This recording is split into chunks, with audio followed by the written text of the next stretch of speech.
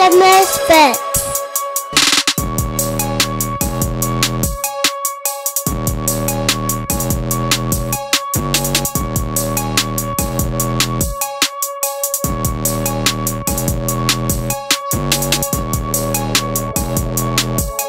Hey everybody, welcome back to a non-holiday edition of Is It Pagan? It was only a matter of time before we started hitting things that weren't holiday-centric. I mean, it's a non-holiday, but it is still answering the Is It Pagan question just in a little bit of a different way. So, Joe and I are together again because, you know, why wouldn't we be at this point? And we are going to address some, not concerns, misconceptions maybe would be the better word, for what both of us where both of us kind of sit when we start talking about harmatology and sin. There is some misconceptions about what we believe and what we think about it and what we think about other people with it and all this other stuff. So we're just going to lay it all out now. And we're doing it as an Is It Pagan because unfortunately the misconceptions on all sides is that anybody that doesn't say things the right way is coming from a paganist mindset, or an agnostic mindset, or an atheist mindset, or whatever. And so that's what we're going to deal with today, is that. Right. But before we get there, we're going to let Joe, because he says it better than I do, we're going to let Joe kind of explain what the misconception is as far as what people think that we are saying regarding all this stuff, as opposed to what we actually are going to say for the rest of this episode. Yeah, so this was kind of brought directly to the surface when this past 2 weeks ago now, I did a live stream with our brothers in the network on accountability and what it means to call out sin and all of that kind of stuff. And I said to Ant before we even went live, I was like, dude, it's gonna come across like people are gonna think like I'm soft on sin when you start to hear me talk about it in relation to the way that you guys talk about it or the average person talks about it. It's gonna happen. I'm telling you right now.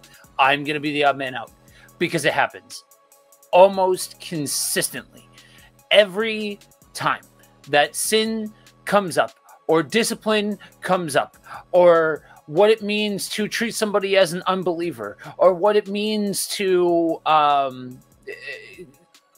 where we draw the line on partnering with people who are in sin or any of the adjacent conversations. And so in a nutshell, in the West, when you come to the topic of sin and issues like that and how we as Christians should operate around those, and you don't come hardcore leading with your big stick that says like this is the truth, and if you do not fall in line with this truth, I'm going to hit you with this big stick, then you come across as soft. And you come across as somebody who is complacent or willing to overlook sin in order to, get somebody into the club, so to speak, and that sort of thing.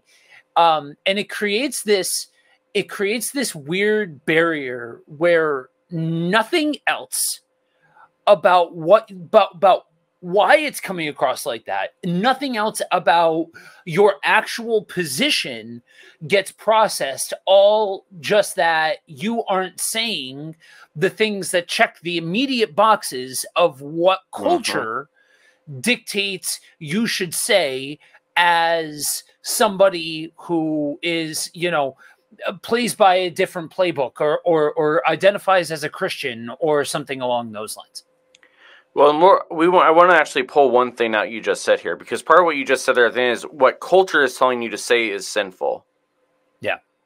When we say that, this is one of the things that makes it kind of ironic when we start going through this, is that one of the things that we get accused of occasionally is that, well, we are just caving to the culture and not calling something sin. Yeah.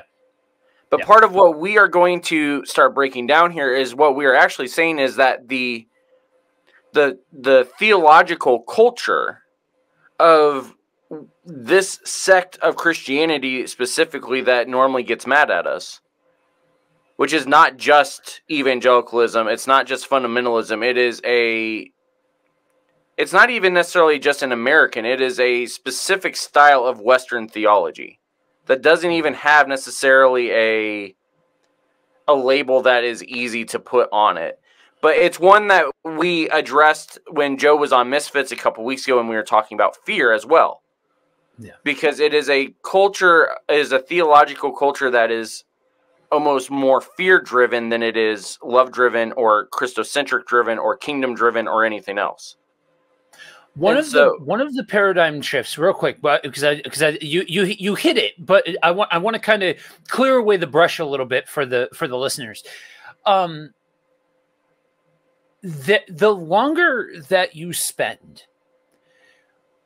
teaching the Bible or theology, studying history, the Bible, theology, biblical canon, all of these things, and you see the historical elements of how humans have interacted with this concept of religion, this idea of we worship a God who sent his son, who paid a sacrifice for us, and all of that, and how all of that shakes out, you realize that there are some through lines that encompass multiple groups of people. Some things that we talk about, some things that we have talked about at nauseum, with just the times that I've been on, let alone with any of the other rotating voices, that you can say it's this group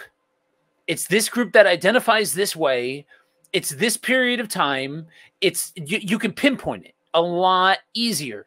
This is something different because it tickles the brain of the human. It's pervasive specifically because of human nature. We talked about the last time that I was on, and don't get it twisted, guys. I'm on here again because I'm still campaigning to get myself on the logo. So hashtag put Bluebeard on the logo. I'm just saying. So when I was on the last time, we talked about fear-based theology. We started getting into that topic. And when you start talking about things that are innate to the humans in general wrestle with fear. Humans in general wrestle with what they do not understand or what they do not see. Humans in general wrestle with their own survival instincts. And when I say survival instincts, I mean you are coming against me because you have a different thought process, or you're doing something different, or you're acting in a way that I deem inappropriate, and out of my survival, out of the survival of my way of life, out of the survival of my moralistic structure, I'm going to come against what it is that you're doing. And in our world, in the world of Christianity, the direct path is to call that sin. Now, I understand exactly what I just did in the last 5 minutes. I threw a lot of people under the bus. I don't mean to, because Andrew can sit here and tell you for the next hour all of the ways that in our working together over the last 2.5 years, I have changed in how I've approached others, how I've approached playing in the sandbox, how I've approached being able to cooperate with the saints, understand that there's a plurality of expressions of worship, understanding that sin in relation to God, in relation to all of this stuff is all like it's so much more complex than just sitting there from my perch saying, I believe this, and if you do not believe like I believe, then get away from me, you heathen. You know what I mean? So this is an inclusive conversation, not us sniping at our brothers and sisters. And that's exactly why we're doing this, is because part of what this little intro thing is saying is that these are the conversations that we normally get thrown into, as far as where we are the ones being sniped at. We're doing this conversation to say we don't need to be sniping at each other. Right. Because part of what we're going to get to is that like Joe said, the culture, the theological culture that this conversation comes out of is the one that is causing there to be the divisions and the fear and everything else. Yeah. And if we can get past that and actually look at what Scripture is saying as far as how we as believers look at this idea of what sin is, then we won't be sniping at each other anymore. Instead, it's going to be a place where we can all now fellowship together, actually. Yeah. So, we're going to start by, Joe, you're lucky my buzzer is not charged, because I'm going to quiz you a little bit now. So, we need to actually define terms here a little bit. So, I want to start by asking you, when people have to ask you to define sin, how would you define it? What is it that you're talking about when you define sin? Missing the mark. No, I'm playing. I mean, yes, but I wanted to give the canned cliche answer. So it is a breaking of the law. Now, from that point, we need to. There's way more definition, but at its core, before you go into what law means and all that kind of stuff, it's a breaking of the law. Now, what does that look like? The law was given as a code of conduct, as best practices, as a way of life that brings about life, the way that we are called to live. Now, the whole gimmick behind the law is that no person can actually live up to the law, and thus the whole idea behind Jesus. Now, I'm expecting that if you are listening to this, you likely are understanding and following my shorthand. If you are not, you can shoot me an email at joe@buddywalkwithjesus.com. And we can have a conversation, and we can explain these things in way more long form if it's something that you don't understand the jumps that I'm making. But I'm going to keep shorthanding for now. When we break the law, we prioritize our will over God's will, and thus choose a way of life that ultimately does not bring about life, because it's not God's will. Thus, the verses that we have about sin leading to death and all of that. He used the cliche one at the beginning, which we'll get back to in a minute. But I like the last little bit, especially the way that you laid it out, is the idea of the fact that sin is anything that is going to prevent life from happening. Yeah. In the most spiritual sense. Yeah. In many ways, in a physical sense also, which we'll get to in a little bit. But yeah. It's a wanting there to be life, because if we believe that Jesus is the life happening would be Jesus. And so that's a good thing. Typically, the reason that we hear the cliche argument is because that's more of what it means from a Jewish perspective, is you are missing the mark, you have violated God's law. The problem, though, is that when we're talking about it from a perspective of Judaism compared to a perspective of mostly Reformed Western Christianity, the idea of missing the mark is missed. And that's where, if my thing was working, I would be able to throw the hi-hat in. But it's missed because the idea of missing the mark within Judaism is exactly what Joe already said, is that the expectation is that you are not going to be able to actually do everything that the law tells you to do. It is impossible to do this, and so you are going to miss the mark. And so when you sin, you then now need to go about doing what is needed to get yourself pure again. This is part of what we've been talking about on Kingdom on the Road, currently as we've been walking through Leviticus, is what all these different things mean on Fridays. But the other thing that's missed when we start talking Judaism is that not all of the laws and not all of the sins are looked at in the same way. Because if you need to violate the Sabbath law in order to save someone's life, not saving the life is actually considered a more grievous sin than violating the Sabbath. Oppression of other people, even in the name of religious purity, is a violation of a greater sin. But that's not necessarily how we talk about it when we talk about missing the mark from a Western Christianity perspective, where we talk about, well, you missed the mark, and so that means that now you are a sinner and you deserve damnation, and so God's going to come get you unless you do exactly what I say now. Right. And that's easier to reconcile for the human because of our self-centered perspective of justice and vengeance and revenge and all of those kinds of things. So folks, I have been around enough.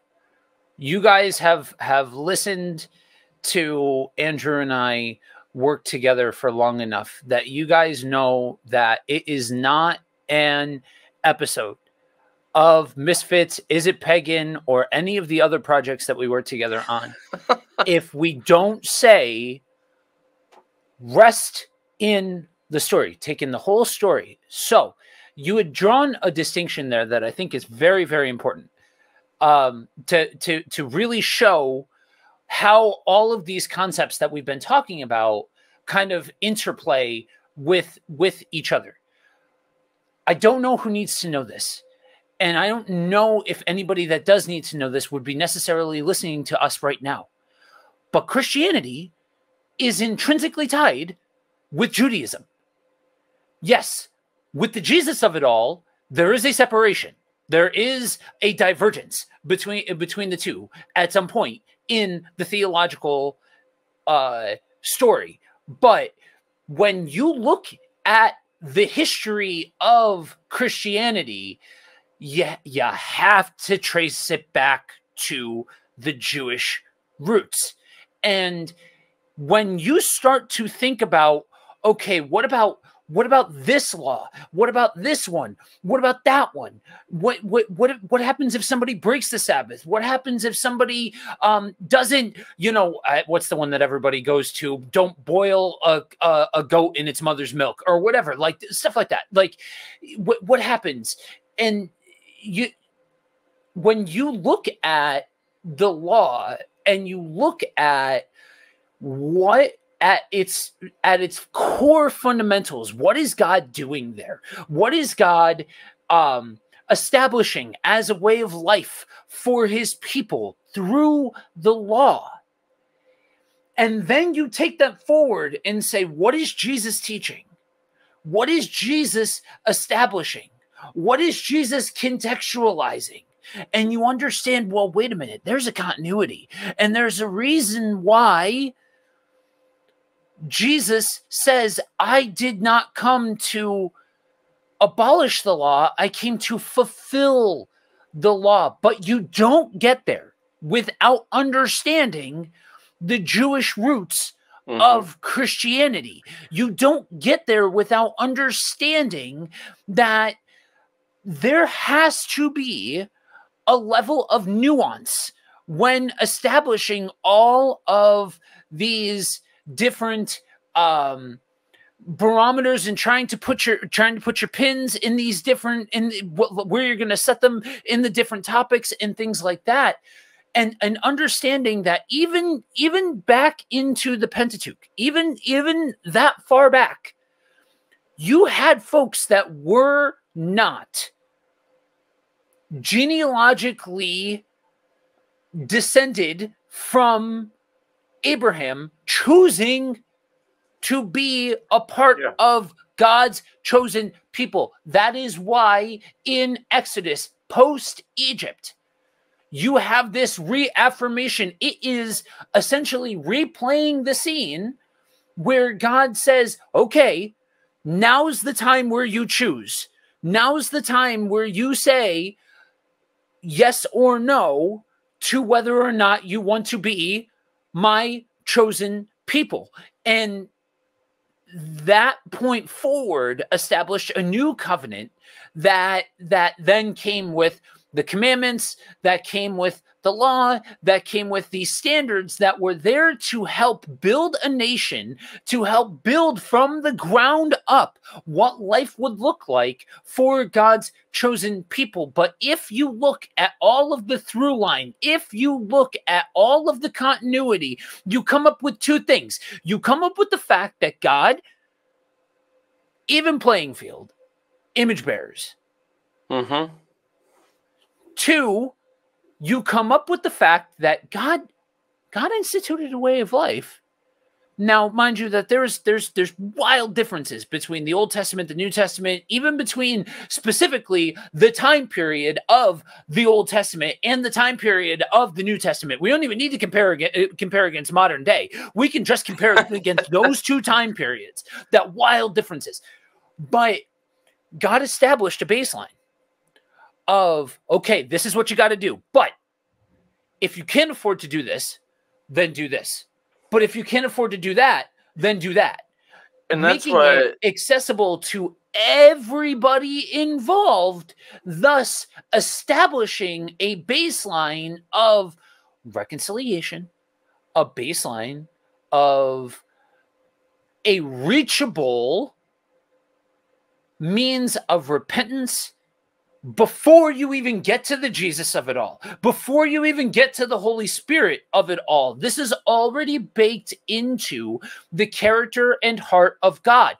And that, you notice how we're still talking. We started this thing off. What are we talking about? We're talking about sin.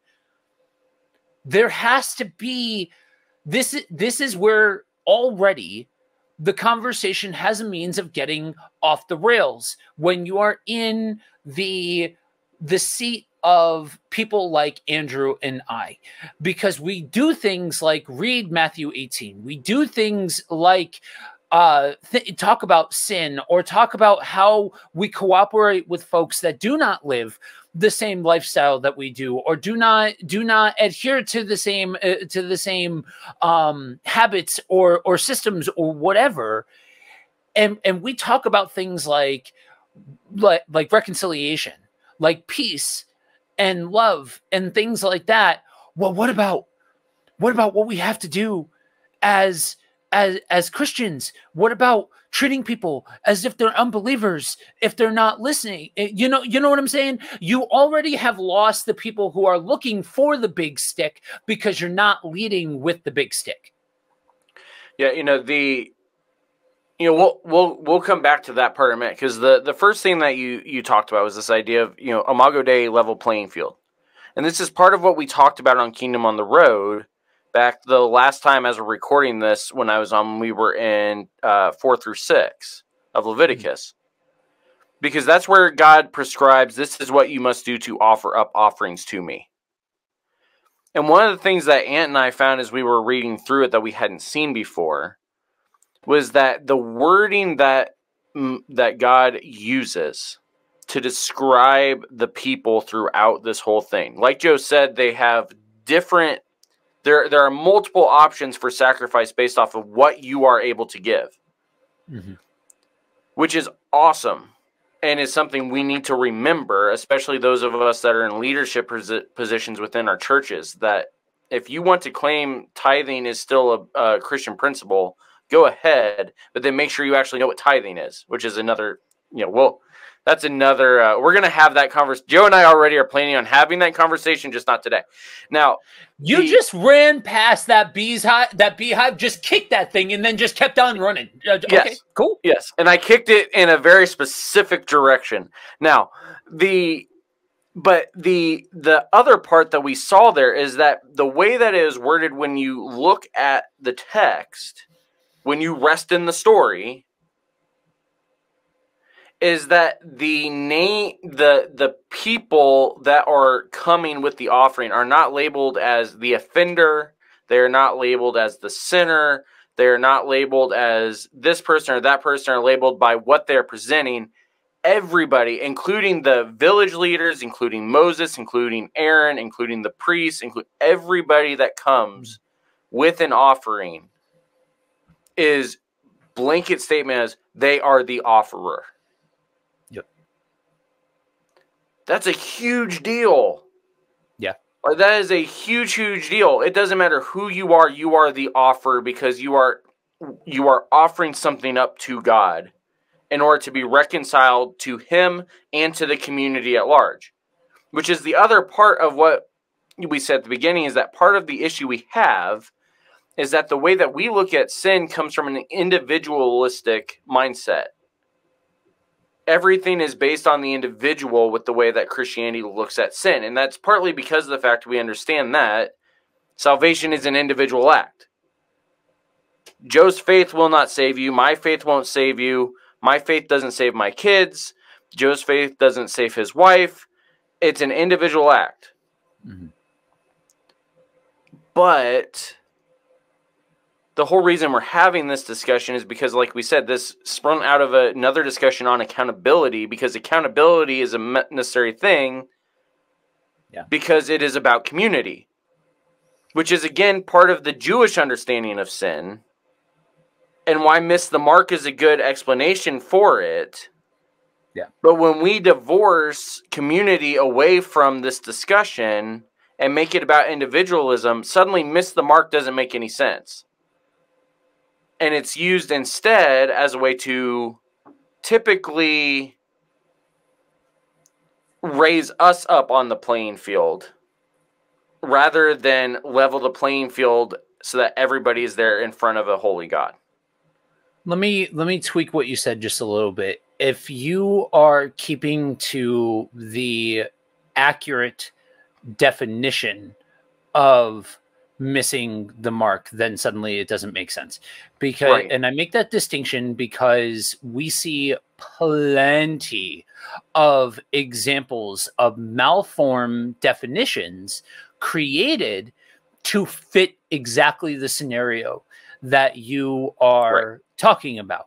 And that's why we keep going back to the Old Testament of it all, the Jewish history of it all, because without understanding why the law was established, how the law displays the entire, not just the righteous, not just the holy, not just the justice fueled aspects of God, but the entire heart of God. If you miss that, then you have missed part of what Jesus teaches.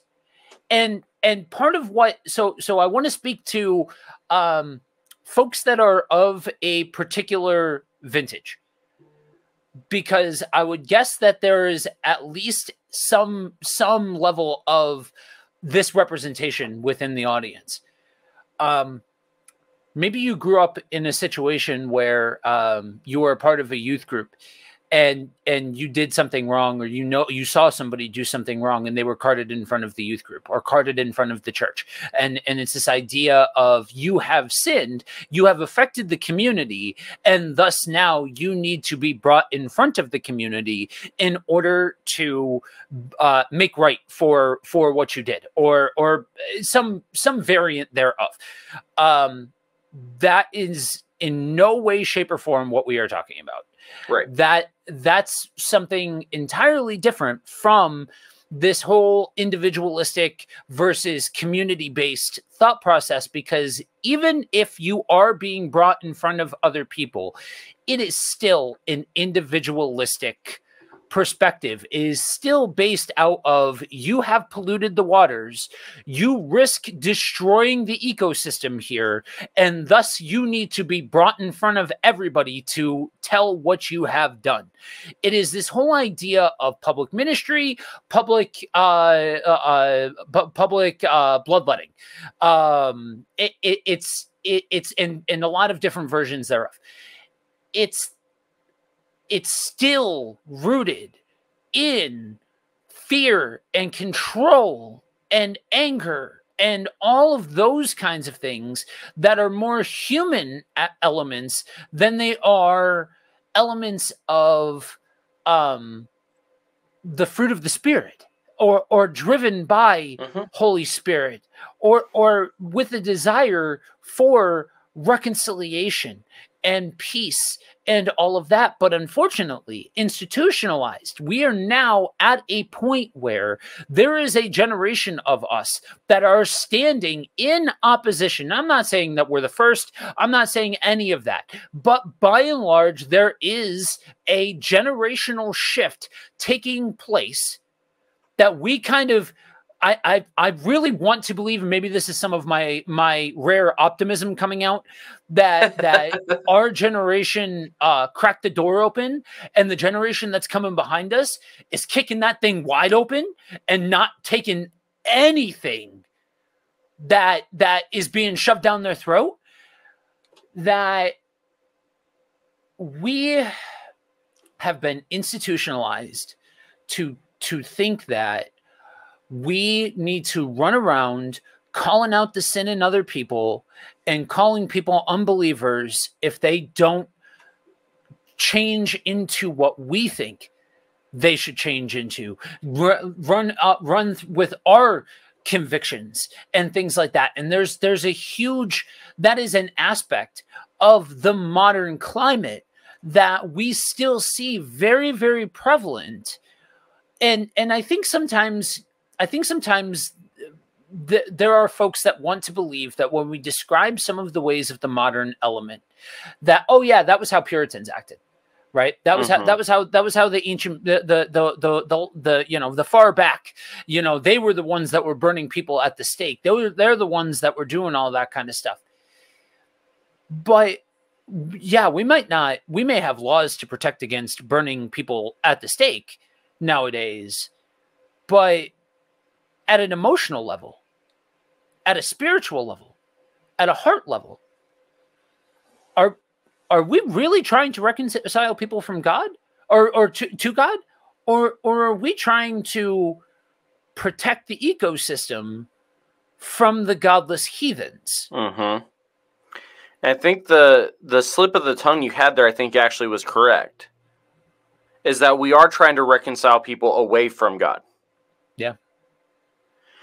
This is what, so those of you that may have seen it, we released a blog a few weeks ago dealing with the idea of the fact that it seems like we have misunderstood three things. Misunderstood who Jesus is, misunderstood what Jesus as the Messiah actually means, and what both of those have to do with how we view the role of Scripture. And this is exactly what, and it was based out of Isaiah chapter 2 and Micah 4, which both say the exact same thing with like one word changed. And it's the prophecy about how the Messiah, when he comes, will turn your swords into plowshares. Yeah. And the entire point was that the Messiah, when he comes, will make war irrelevant. Yeah. Because he will arbitrate peace between everyone, because everyone will be at peace with him. And when they're at peace with him, there will be no more conflict between anyone else. Right.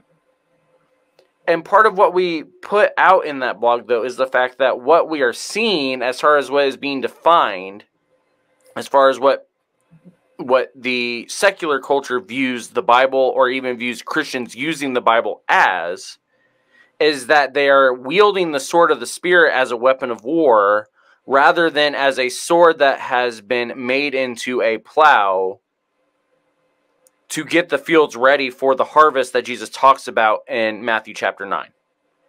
Mm-hmm. Because we're looking at things as an us versus them. This is the same conversation we've had multiple other times. That a lot of times when we get into the sin conversation, or even how we are supposed to treat unbelievers out of Matthew 18, or all these other things, it is an us versus them category that completely breaks away from the fact that if we believe that Jesus is the one that reconciled us to God, why do we continue to act as if our job is to keep other people from reconciling both with us and with our God as well? Right. So I'm gonna go to Paul for a second. Paul makes a lot of analogies about sports, about training, about athleticism, and things like that. Now, unfortunately, in the wrong hands, that's where you get the groundwork for a lot of the games of Camus Mus Macho that happen between Christian men. That in order to be a real Christian man, that you got to be an athlete, and you got to be strong, and you got to go to the gym all the time, and all this kind of stuff.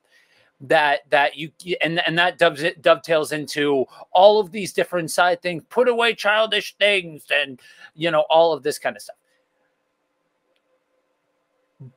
But in saying what I've just said, I can't ignore what Paul said, that Paul used those analogies, and he did so for a reason.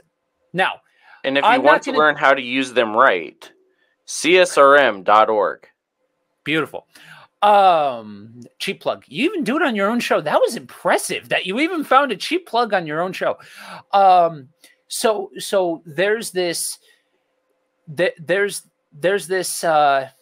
mentality that has to take place when you are an athlete. And I'm not going to tell you for exactly how long that I've been an athlete, because I don't want to admit to my vintage. But I have been an athlete since I was 16 in some form or fashion. And there's a mentality thing that takes place. I was forced into early retirement from the one form of athletics that I was doing because of an injury, and I couldn't accept it. The reptilian part of my brain just would not. It kept asking the question, what if I did it? What if we did it one more time? If I had run one more run left in me, all of this kind of stuff. And so I started, seeing doctors and so on and so forth. But it's that part of your brain that kicks in whenever you're training that says, I don't care whether or not I want to or not. I know I need to.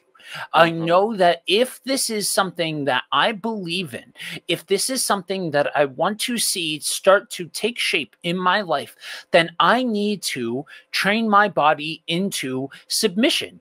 I have been very vocal about the fact that I think running is of the devil. I think it is pagan. Running is pagan. TLDR, running is pagan. But I do it because it's good. Like I need to do it. I hate doing it, but I train myself on how to do it.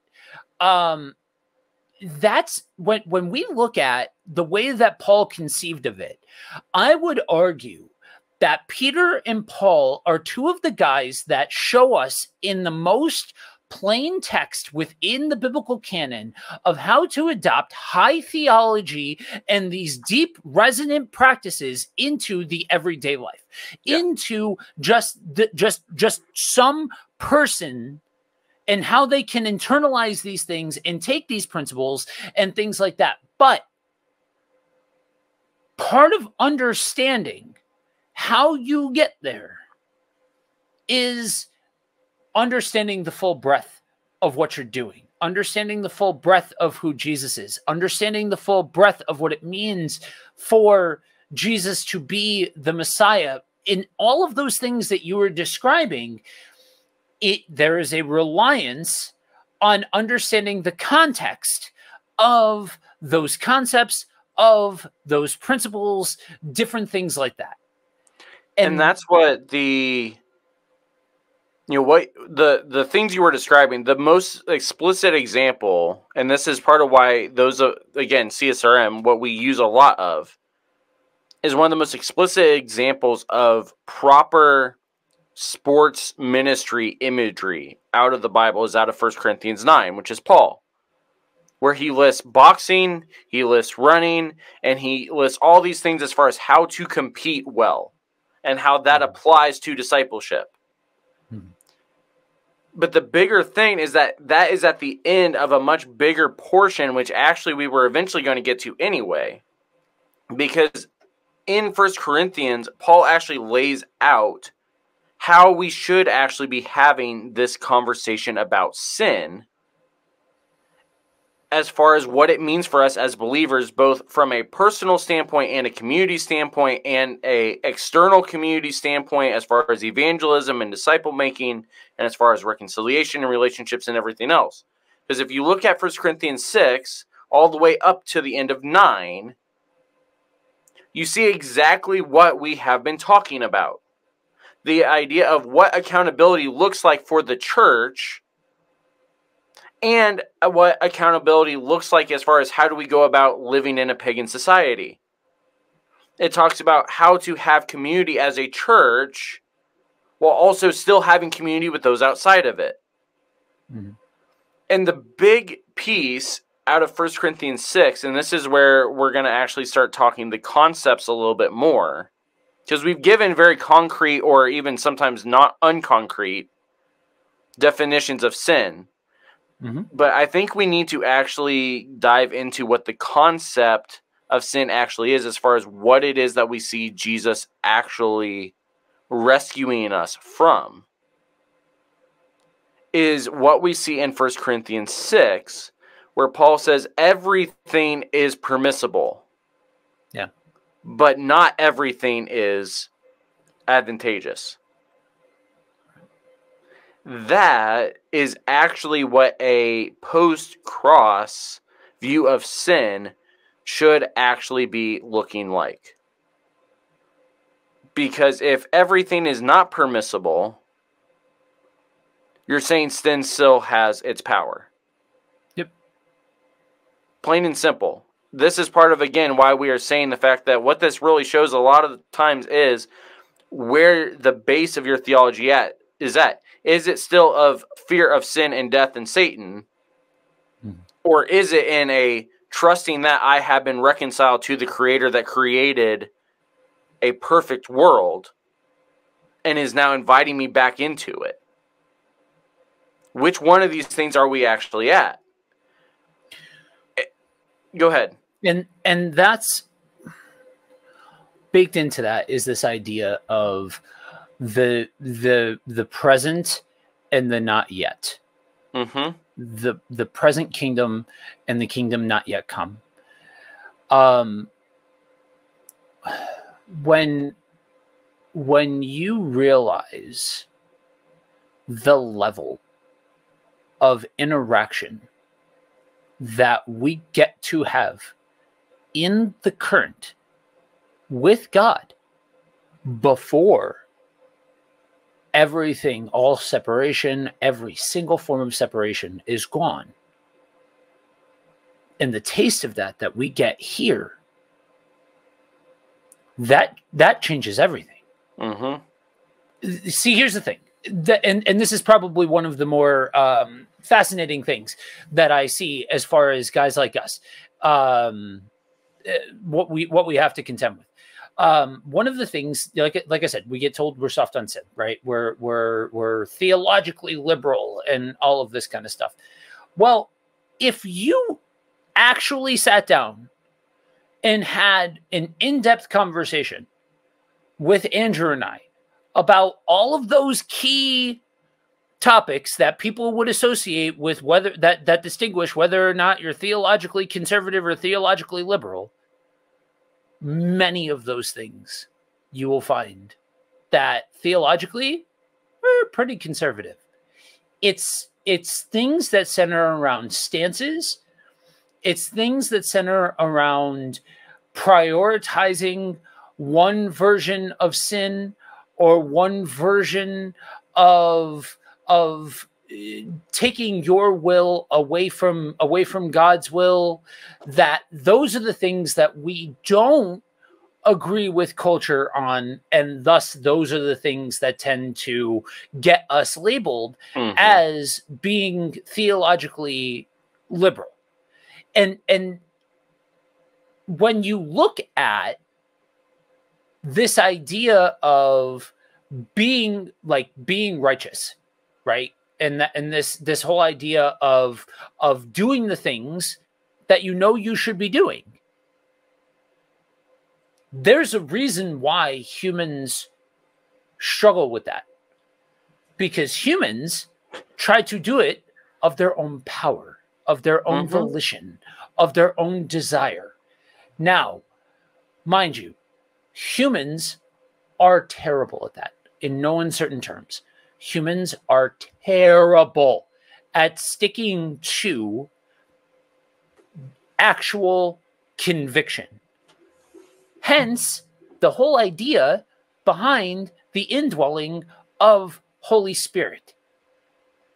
But the problem is in order to get to the stuff that actually matters, the stuff that actually shapes, informs theology, shapes, informs relationships, shapes, informs your context within community and all of that kind of stuff, then we have to make room for being able to go there. But the problem is your stances, your opinions, they block that runway. They make it so that way you cannot actually get there and you cannot actually investigate truth. I'm not even saying lay down your mode of thought for my mode of thought. That's not what I'm saying. What I'm saying is if you are authentically seeking truth, the truth of all of this, then you need to lay your preconceived notions on the table. Some of them you may pick back up. There are some preconceived notions that you have that weren't incorrect. Maybe they need to be tweaked or formed. We all need that. But there may be some thoughts that you have that you're like, oh, okay, I've thought through this thing. I've processed through this thing. And now, okay, some of this stuff needs to stay and go away. And some of this stuff needs to be picked back up and I'm good.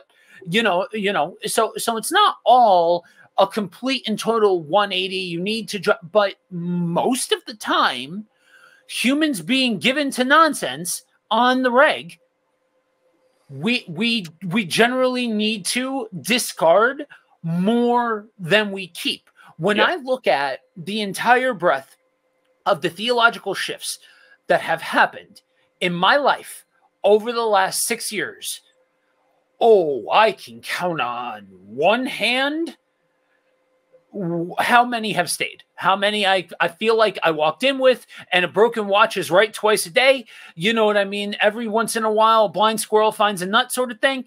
You know, you find these things like, oh, okay, yeah, cool. I happen to have the right idea about that thing. But how that's contextualized and the larger picture that's contextualized into changed, widespread difference. And I say all of that to say, come join the party. Like, we're not trying to condemn you if you are somebody who says, I need to rethink this. I think we all need to understand that we need to rethink this, and then when we make a shift, probably need to retool and things like that.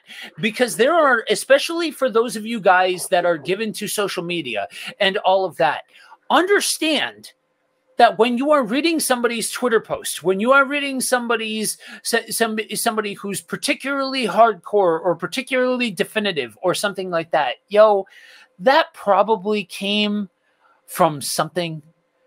Somebody got hurt somewhere. Somebody they love got hurt somewhere.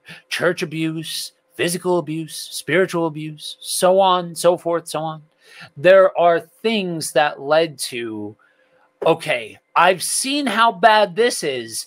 I've figured out this thing over here. So now I'm going to jump right over into this thing. I did it with Jesus versus religion. There's a whole spoken word piece about Jesus versus religion. And dude, I was bought in, sold out. I love that thing because I found it in the midst of 2020. I found it in the midst of the American Christian church falling directly on its face. I found it at exactly the right time. I was pissed off at the world. I hated everybody. And I said what I said. I mean, I had a level of hatred in my heart for other Christians because of what I was seeing. And so to hear that was like somebody like saying like, oh, finally somebody understands and can put lyrics to how I'm feeling and things like that. And yeah, I'm still in a lot of ways one of the more anti-establishment folks that you're going to find here. The running joke, and it's not really a joke, is that Andrew keeps me around because I make dude look like a moderate. You know what I mean? Like that. I understand that I am not short on opinions and I am not short on passion, but that idea of Jesus versus religion, that idea of how do we cooperate, that idea of what does it mean to actually love others, love God, and all of that kind of stuff has to also be taken with nuance. And that's why we kind of backdoored into whether or not this thing's pagan. Well, it's not whether or not sin is pagan.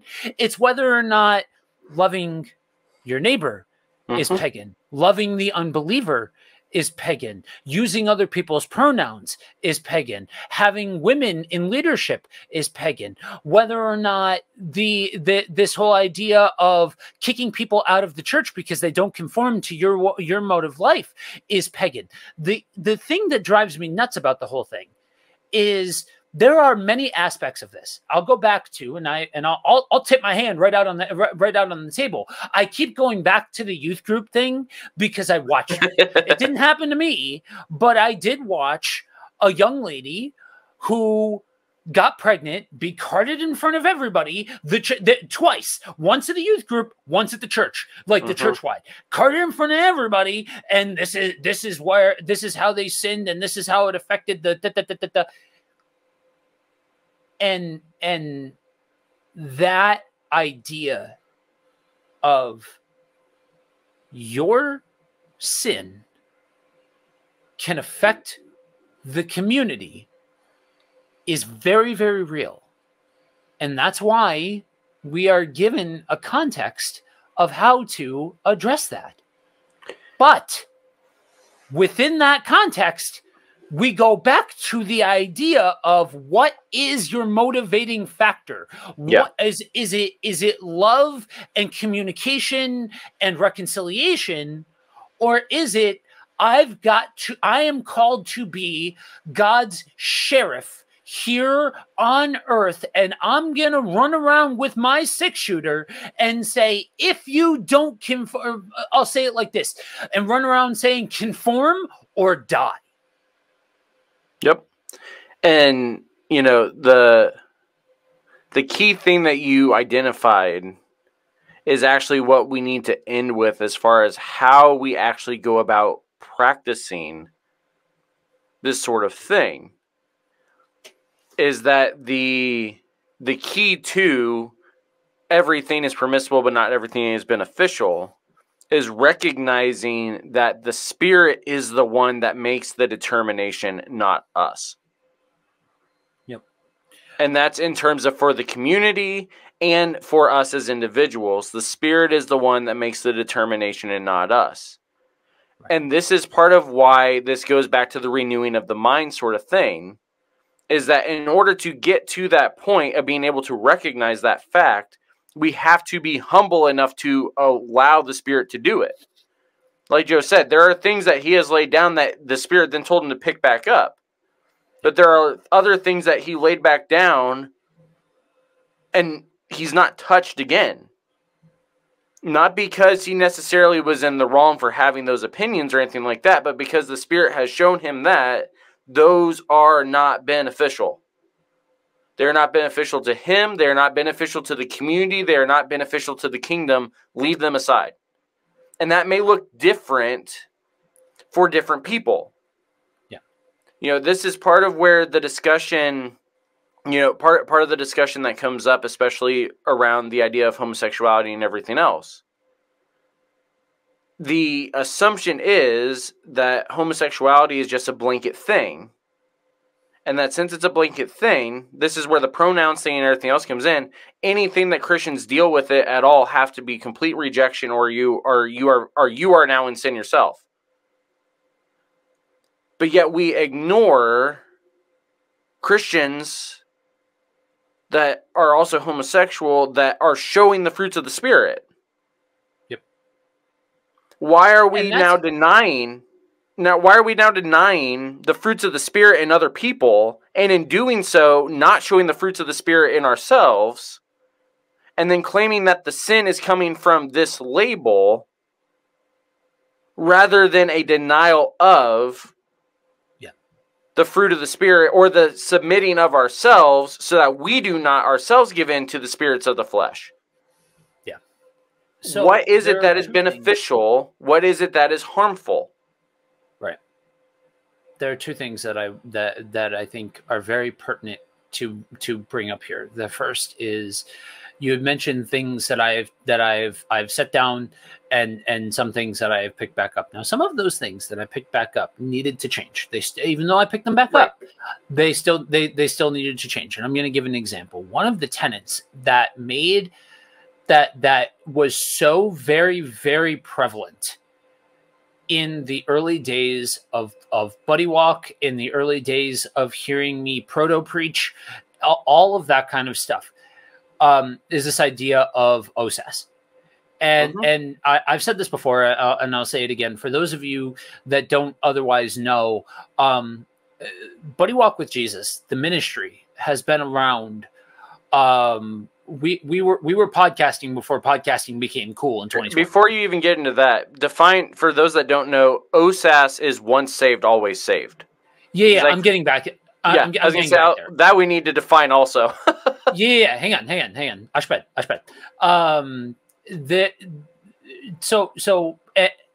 Before it became what it is now, Buddy Walk with Jesus was a two-man show. Myself and a dude that I have to give credit to, it took a lot of punches from me. But me questioning his spirituality, questioning his faith, questioning Christianity, questioning everything, and he just heard it and he took it.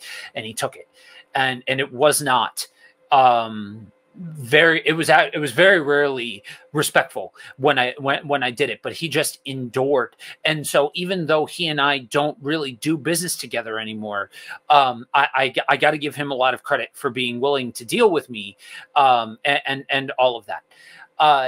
But all of those early days, that's all still out there for people to see, because the desire is that people can see that as a pastor now, I came from someplace. Theologically, I came from someplace. I didn't just start off fully formed and all this thought and all this stuff. There was a lot of bad theology that needed to fall off along the way and get pruned and all of that kind of stuff. So all that stuff is still there for you to listen to. But OSAS, once saved, always saved, is this idea that once you pray the prayer, you're good. You're done. That's it. Like, there's nothing that you can do from that point forward to mess up your way out of salvation. And it was the only way that the idea of an all-knowing creator God and this Jesus dude and all of this kind of stuff and all of the evil that I had seen in the world and all of that, because again, didn't grow up in church, the way any of that could make sense was exactly through that, and to the point where most people who would define in terms of isms would have called me an Arminian, or say that I was given to Arminianism. I I'm not given to the isms, so I may have said that incorrectly, but whatever. This idea of nothing sovereign, everything is free, is nothing but free will. That whole thing, and that idea of you can choose whatever you want and God still has you. Now, I needed to lay that down because I needed to say, okay, so let's extrapolate out the thought process.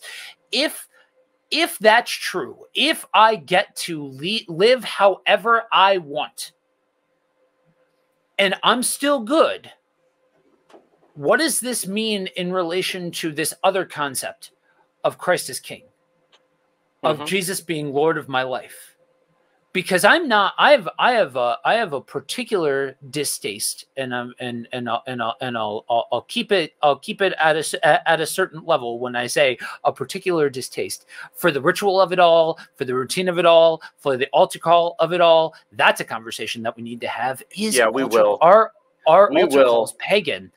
Yeah. But that idea of the ritual dictates I'm good, and now I get to go forward however I live. Now, people ask me now, do you still believe in once saved, always saved? And the answer is yes, but it looks different. Because if there is no distinction in who is Lord over my life, that's not an OSAS problem. You're talking about something that falls outside of the paradigm of once saved, always saved. And it's one of those topics that you need to take that out before you can get down to the brass taxes of, if I seek to live my life as a follower of Christ, all the while screwing things up from time to time, getting things wrong from time to time, putting my foot in my mouth from time to time, getting pissed off from time to time, all of this kind of stuff. And all the while, grace and mercy and love has me. Well, wait a minute. There's that's starting to look a lot like a biblical thing, and not so much about some kind of denominational stance and things like that. And so, yes, but like I said, different. Now, that brings me to number 2. If we have set the parameters at you still have the opportunity to choose things that are separated from God's will, but grace and love and mercy have you, because these are struggles that you are going through. These are struggles and temptations that you are faced with, and all of that. It comes to this other concept of us as Christians and how we view other people that are wrestling with these things. And this is the point where I need to put Andrew over, because he gave me lyrics to something that it's just, you ever hear a thing and it's like, oh yeah, that's a really simplistic way of saying it, but that's it. That hits the nail directly on the head. It's this idea of empathy shifts. We talk about theological shifts. We've talked about that today. But the other thing to take into consideration is empathy shifts. Now, mind you, I, in no way, shape, or form, I'm just going to rattle off a couple, things that I've needed to change in my life. I don't think anybody will be surprised to know there is not an American flag to be found in this house, and there never will be. Things like I grew up in a very militarized family. I grew up on the East Coast, where nationalism is the soup of the day, and all of that. And so there was a point where I'm like, oh, everybody that wants to stand against Christian values, when I'm still wet behind the ears, guys, when I'm still like fresh out the gate trying to figure out what this whole Christianity thing looks like, I'm hearing culture, I'm hearing it's the height of woke becoming redefined into this thing that is a catch-all for anybody who doesn't believe in conservative good Christian values and all this kind of stuff. And this it's at the height and fever pitch of Trump mania and all of this kind of stuff. And so words like snowflake would be very readily used, right? The terms like the alphabet mafia would be readily used for me. And this is where somebody can, sometimes you gotta admit to the fact that you're the jerk of the situation, right? Like, and for the actual bit that I didn't just do on this, watch some of my other shows that I'm not, not holding my tongue for. But sometimes you have to admit to how you've gotten things wrong. So I admit freely to the fact that I've said these things, and through exposure to the Holy Spirit, through exposure to my wife, who taught me how to love and how to and how to care for the individual, and all of that, I've shifted into this. I gradually shifted away from singling these people out and saying, what does it mean to actually love people? Now, for as much crap as I talk about 2020, it also was, okay, if I'm going to be about it, then I've got to do the thing, right? And that means not holding people at an arm's length because they practice a particular lifestyle that I don't agree with. So what does that look like? And starting to develop, okay, and now suddenly this dude who used to be like wild now about the whole pronouns and God doesn't make mistakes and all this stuff. Now suddenly I've got members of the LGBTQ plus community on my couch looking for counsel from my wife and I.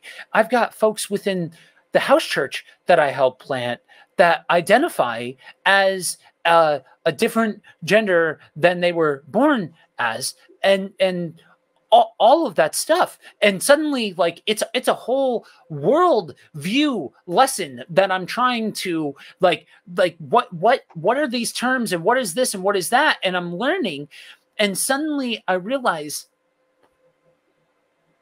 if somebody says to me, I prefer that you use they, them, he, his, her, that, like, whatever. I prefer you use this pronoun versus that pronoun. I had to ask the question, okay, so if I do that, does that mean that I am somehow offending God? And then that got fuel on the fire when I did the deep dive into into the word porneia, specifically during my time in Matthew, and Matthew 5-7. And that blew the doors wide open. Because, guys, let's be honest, have we all always been willing to give over our cell phones to have somebody take a look at our search history? I'm just saying that and the whole LGBTQ plus thing. If we're looking at this, I'm talking to you, conservative Christians. I'm talking to you guys that think that are standing on the shoulders of Scripture, that are saying, I want to keep this 100 when it comes to relation to Scripture. Then study that word. Study that word and understand everybody that Jesus is addressing in that moment, and understand, oh, there's 52 flavors of nonsense. Always has been, always will be. There will always be, like, when it comes to sin, it's Burger King up in here. You can have it your way. You seriously. Just because somebody else's flavor of sin or desire or lifestyle, I'm not just saying sin. Take these words, like, these are all words that apply to this situation. Whatever that is, just because somebody else's flavor of that looks different than your flavor of that, doesn't mean that there's a distinction of that's worse than yours. Because I'm going to say this and get things spicy here for a second. If you are, and mind you, if you have little misfits running around that are within earshot and all of that kind of stuff, just fair warning. It'd be mini misfits. Mini misfits, whatever. If you look at heterosexual porn, it is no different than looking at homosexual porn. There is no difference. A manipulation of that mode of thought, or that code of conduct, or that way of being, or that principle that's contained within Scripture, a manipulation of it is a manipulation of it. It doesn't matter what flavor of manipulation it is. And so all the while, as these things are developing, and I'm realizing that yes, OSAS is real, but for an entirely different reason. And the reality of the continuity of God, and the reality of grace and love and mercy and things like that.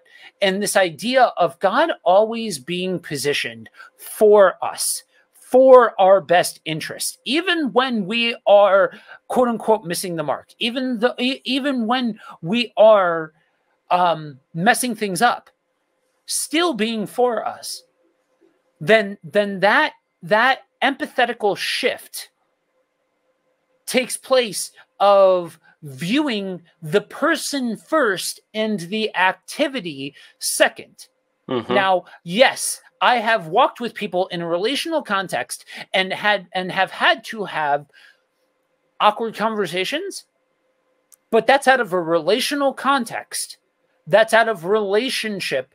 That's out of something that is caring and loving, not trying to point out the particular sin in a person's life. And that's, I think, another way of saying all of that would be, if when you hold to OSAS, what is your focus? Yep. Are you grounding it out of a Romans 8 idea of nothing can separate us? Or are you grounding it in a 2 Corinthians 12 of my grace is sufficient for you? Right. Both of those things are true. Both of those things are true, but if you are going to emphasize one over the other, which one is it? Is it that nothing can separate us from God because we're just good now? Mm-hmm. Or is it that God's grace is sufficient? Yeah. Which means that if me having to love someone makes people think that I now support something they see to be sinful, is God's grace sufficient? Right. Which one is it? Are we fearful of the way that the world is going to view us? Or are we saying that even if I fall trying to do what God has asked, God's grace is sufficient for me? Yeah. This is what the Jewish understanding of sin actually looks like out of the Old Testament. Is that if I have to violate the Sabbath in order to save someone's life, I will violate the Sabbath and I will offer up my sacrifice later. Yeah. If I have to violate the Sabbath in order to flee temptation, then I will offer up my sacrifice later. Because the heart of the matter is what actually is at stake, which is what Jesus says in Matthew 5. You think murder is bad? Well, I'll tell you what, if you hate the person in your heart, you have already sinned against them. Yep. That's what the law has always been when it has actually been understood in the context of what the Messiah was actually supposed to do. Right. And now we've gone full circle within a lot of the way that Christianity talks about this stuff, to where now we are saying that sin is this because we're not 100% sure whether or not Christ, the Messiah, actually did all of this. Has he actually died once for all sin so that all might be reconciled? and his grace is sufficient for us so that now nothing can separate us? Or is it that we are now back to, if I don't do this, God is going to strike me down? Right. That is the problem we have with the way that we talk about sin oftentimes within a theological culture that is fear-driven and not Christocentric or kingdom-driven. Right. That is where we are actually at. It's not about being soft on sin. It's about leaning into the grace of God and understanding that the Spirit is the one that convicts and draws people to Christ and is the one that calls us to righteousness and renews our mind. It's not us. Right. Our call is to love God and love other people. And by doing that, we will allow the Spirit to convict those that he needs to convict. Yep. That's it. So, this was a different version of Is It Pagan? Yep. The non-holiday special. So, if you want more of Is It Pagan, you can go to either the Buddy Walk or Misfits channels. I think both on YouTube. I think both of us have playlists up for that. There will be its own special page up once we get the network site up. This is just one of many network shows that have a variety of hosts. Some of the other collaborative ones, Friday mornings at 9:30 a.m. Eastern, on all of the Misfits, all of the Buddy Walk, all of the some of the personal channels as well for me, Joe and Ant. You can catch us live Fridays walking through demystifying the Old Testament, doing some of the stuff we did today. Some of the stuff we already did. Some of it we're getting ready to do as we're currently in Leviticus. On Saturday mornings, you can catch more of Joe and Ant and Pastor TC and Rico and occasionally Tiara and all sorts of other guests. Let It Rip, walking through some different things Saturdays at 9:30 a.m. Eastern, live on all the same channels. Buddy Walk wise, he's still going through the Acts project. Do you know where you're at currently? I just wrapped up chapter 5. Just wrapped up chapter 5. So he's working his way through it. Again, buddywalkwithjesus.com or all of the links can be found in Joe's on like everything. You can also find out all the Misfit stuff, ministrymisfits.com, all the normal links, all the normal good stuff there. The Is It Pagan, I believe, does have a page up on the Misfits site already where you can catch all of our holiday specials and all of our other specials we do as well. We do have the Bible study still going on, patreon.com/MrMisfits, walking through the book of Daniel. We're a few weeks behind, depending on when you're listening to this, due to some scheduling issues, different things like that, internet problems, all that good stuff. But we will be finishing the book of Daniel here soon, hopefully. Joe, you got anything else? No, I think you got it covered. Awesome. So, yeah, Misfits, we'll see you next week. Buddy Walk, folks, we'll see you next week. Is It Pagan, people? You never know when we're going to show up. So we'll see you when we see you. The Ministry Misfits podcast is a production of Ministry Misfit Media in association with Overwhelming Victory. Dr. Greg Linville and Andrew Fouts are our executive producers, and Brandon Simmons is associate producer. The Ministry Misfits theme song is written and produced by J.D. Laird and Laird Creative Agency. If you'd like to get in touch with us, you can email us at ministrymisfitmedia@gmail.com or by following @ministrymisfit on Facebook, Twitter, Instagram, and TikTok. You can also visit our website at www.ministrymisfits.com or through bio.link/ministrymisfits. If you would like to support Ministry Misfits, you can become a patron by going to patreon.com/ministrymisfits.